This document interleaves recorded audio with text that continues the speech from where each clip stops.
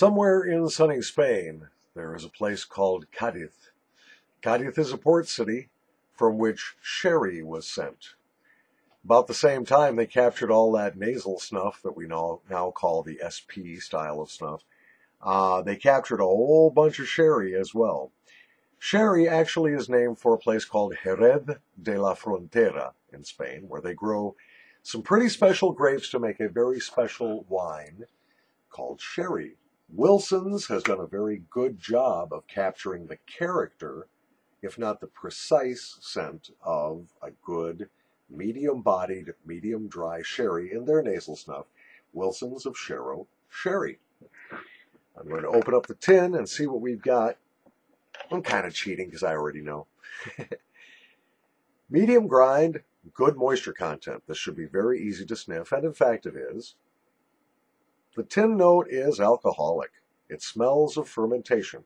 It smells more of wine dregs than actual wine, or perhaps an empty wine cask or wine barrel.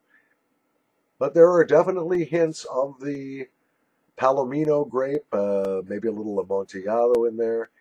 It's not a sweet sherry scent. It is a drier sherry scent. As I said, very boozy, very alcoholic. Now, while I've been talking to you, I've been warming my pinch here between my thumb and my forefinger. Let's see how it tastes. And some fell out of my nose, not a good sign.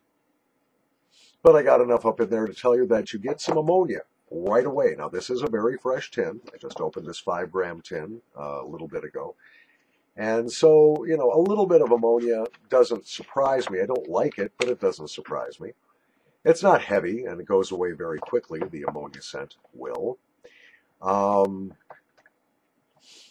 Yeah, the scent is sweet with a lot of fermentation smell to it. It does smell like wine must more than actual wine.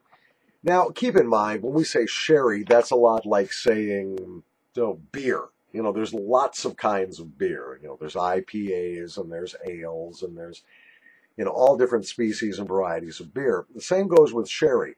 Sherry can range in sweetness from incredibly syrupy, you know, using the Muscat grapes. Very sweet, very heavy.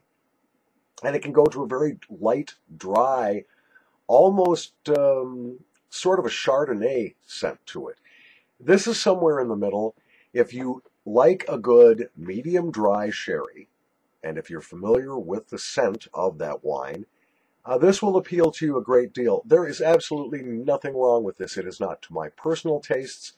This is not something I will buy again, but thankfully I only have a 5-gram tin, and I imagine I'll use it up because it's interesting, if nothing else.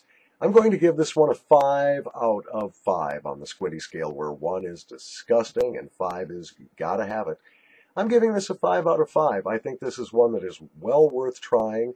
It's pretty tough to find snuffs that maintain sort of the alcoholic scent of alcoholic beverages. This does so admirably. It has the complexity that reminds one of oak wine barrels and wine must. Muscat and Palomino grapes, very, very good. From the dank basement with the Wilsons of Sherrow Sherry. This is your Uncle Squinty, Paul Shelbetter. As always, thank you for watching.